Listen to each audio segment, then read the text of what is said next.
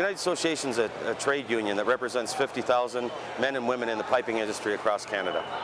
Well, basically our members install piping systems, refrigeration systems, HVAC, do quality control and sprinkler systems. So basically we work on construction projects mostly and in the installation and fabrication of piping. Well, we wanted to be a founding sponsor of WorldSkills. We feel it's a great showcase. We believe very much in excellence in training, as does WorldSkills, and we thought this would be a great mix for us to be here with them, and also a chance to highlight to the young people in the world what our trade is all about and the future that can be in it. Over here we have the plumbing area, and what they are demonstrating is having the students go through and just practice soldering on copper pipe. In behind that is a model of basically a refinery plant.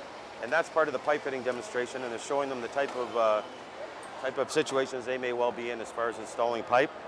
Over here we have this hockey rink that the young people are playing on is showing refrigeration, because our refrigeration workers do install hockey rinks and things of that nature.